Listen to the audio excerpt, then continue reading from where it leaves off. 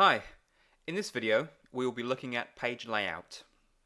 We always intended Scrivener to be about writing rather than page layout, so with that caveat still in place, Scrivener 2 introduces a page layout view.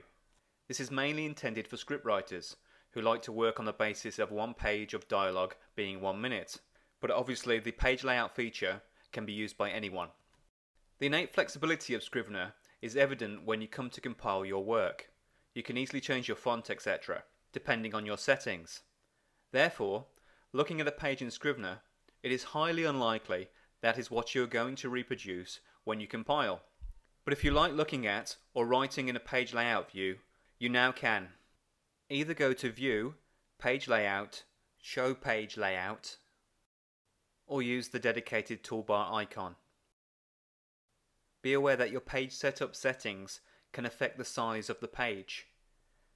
If I briefly change from A4 to A5, you will see what I mean.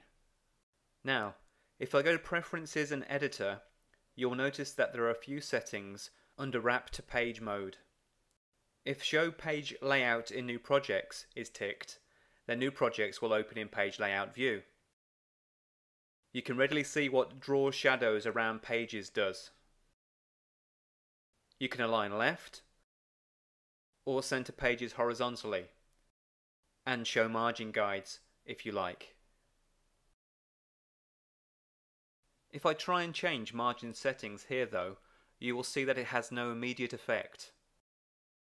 That is because we have page layout set up to use printed page size.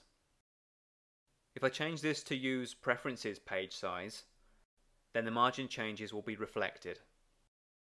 Essentially, we can have page layout view to look how it would do if you went to File, Print Current Document.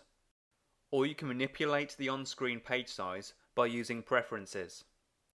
Another option for viewing is View, Page Layout, 2 pages across, which allows you to set up the view to look like a book. That covers an introduction to page layout. I hope that it was useful. Cheers.